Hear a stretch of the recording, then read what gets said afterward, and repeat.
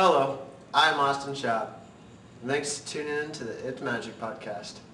Today, I will be teaching you a magic trick with cards.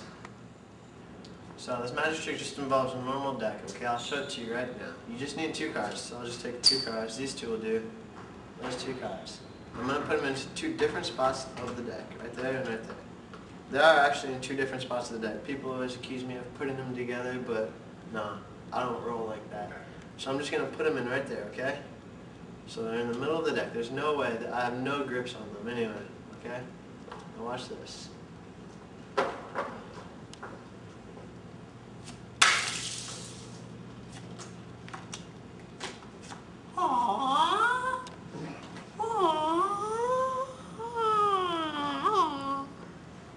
And then they usually go crazy.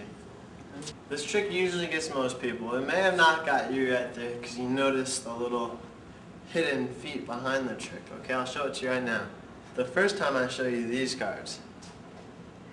The second time I'll show you these cards. So actually completely different cards. You don't have any doubles of any cards. You can do this with a normal deck. You just switch the suits. These are called soul matches. The 8 of clubs is the 8 of spades soul pair. And so you grab 2 cards soul pairs and you're ready to start the trick. So now to prepare this trick, you take the bulk of the deck and your 4 cards. You take 1 pair, the 9 and 8 of different suits. You put 1 on top. I'll put the 9 on top and the 8 on the bottom. And then you do the same one for the other suit, the 9 on the top and the 8 on the bottom. And that's all you need to do to set it up. So you just walk up to someone nonchalantly and you're just like, okay, I'm going to grab 2 cards. When you do this, just kind of throw the deck while holding the top and bottom card with like 1 or 2 fingers, and the 2 cards will come out. And then you just show it to them, okay? And so right now, these are the 2 cards. Just show it to them quickly. Don't let them like examine them, and remember, 9 of clubs, 8 of spades, 9 of clubs, 8 of spades, because then it'll ruin it later.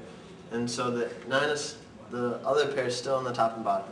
So you take these and put them somewhere in the deck, and you're just like, look, they're in different spots. There's no way I can know where they are.